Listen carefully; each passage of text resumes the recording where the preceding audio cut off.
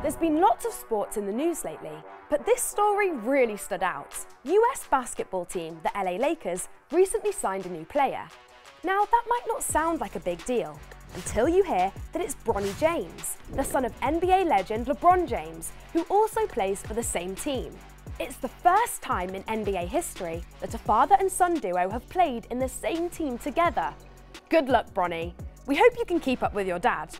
Or maybe that should be the other way round.